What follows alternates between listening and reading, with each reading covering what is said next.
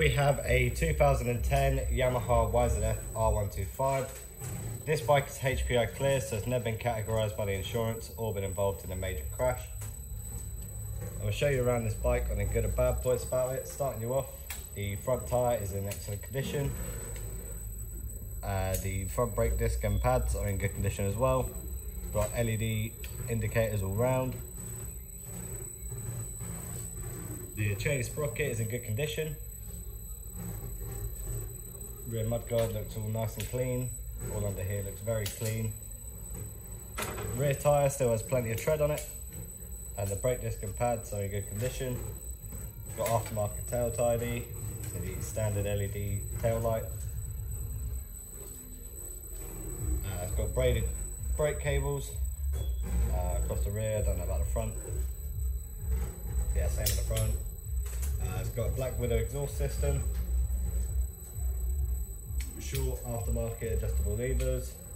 Standard bar ends, got standard mirrors as well. LED side lights, got standard low beam and high beam. It's got, obviously the front screen is tinted. This bike does have 2 keys. This all looks quite straight, all nice and neat. All under here is quite clean as well. Rear pillion seat has been replaced with a cover. Got that carbon fibre effect to it, which is quite nice. The driver's seat is absolutely fine. The engine on this has just had a complete rebuild, so top end and bottom end. So we do recommend to keep this the RPMs low. Don't always redline it for the first 500 miles to keep it long lasting. The forks are in good condition. The engine runs smooth on this, the gearbox is smooth, the clutch has a really good biting point.